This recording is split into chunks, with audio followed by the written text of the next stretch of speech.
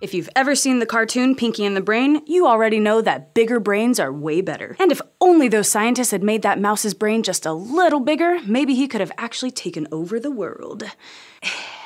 But it turns out that the cartoon lied to us. Shocking, I know. In real life, things are much more complicated. And size isn't everything, or even much really, when it comes to intelligence. It might be tempting to think that brain size is really important because it's one of the things that makes us stand out. Relative to our bodies, our brains are bigger than the brains of other primates. And they've been getting bigger over time. Our ancient relative, Homo habilis, had a brain 1/3 the size of ours, for example. So you'd think that among people, those of us with the biggest brains would also be the smartest. But while it's true our species has evolved larger brains over the past 2 million years or so, that growth stopped around when we developed stone tools. And since then, our brains have actually been shrinking. In the last 20,000 years, our brains have shrunk by 10%. That's almost the size of a baseball, which is a lot of brain to lose. And, I mean, if size was everything, that would mean we're a lot dumber now. We're not, though.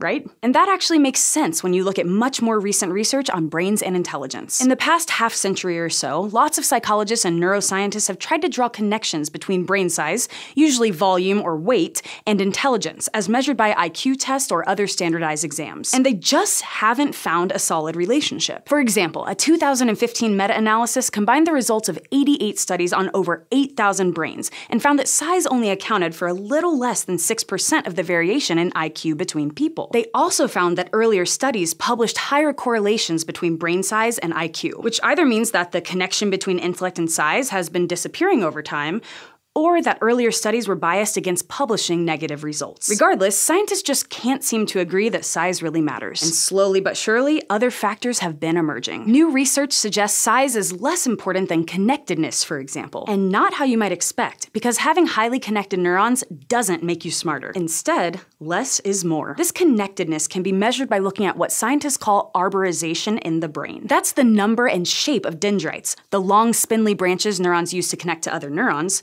which scientists can estimate using neurite orientation dispersion and density imaging, cutely abbreviated to NODI. It might seem pretty natural to assume that people with tons and tons of dendrites would have an advantage.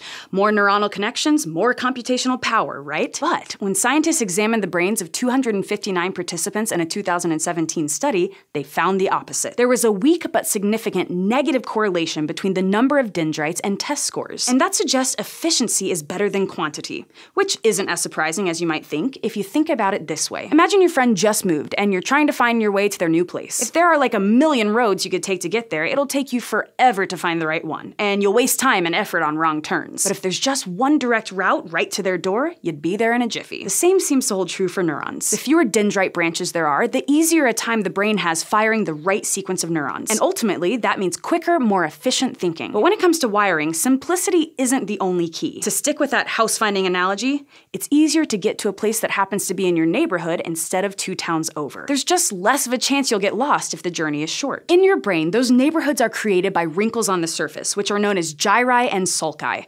Gyri being the mounded bits, and sulci being the gaps. Those wrinkles are there so we can fit more brain inside our skulls, kind of like how crunching up a piece of paper allows it to fit into a smaller container. And conveniently, these folds let neurons with similar functions group closer together. Instead of having to stretch connections all the way across a flat surface, neurons can more easily talk with neighbors that are squashed up in the same or a nearby gyrus. And there's evidence that variations in the shape of sulci and gyri are associated with general cognitive ability in humans. A 2016 study published in Current Biology looked at the brains and cognitive abilities of 440 adults and 662 children. High-resolution structural imaging was used to calculate the local gyrification index, or LGI, a measurement of the extremeness of brain folding. When compared to participants' performances on tests designed to probe cognitive ability, the researchers found that in both adults and children, more extreme levels of folding were associated with better scores. In fact, the structure of the folds predicted about 12% of the variance in cognitive abilities in one of their samples. The researchers responsible for the study suggested that this may be largely because of folding in areas of the brain that are multimodal,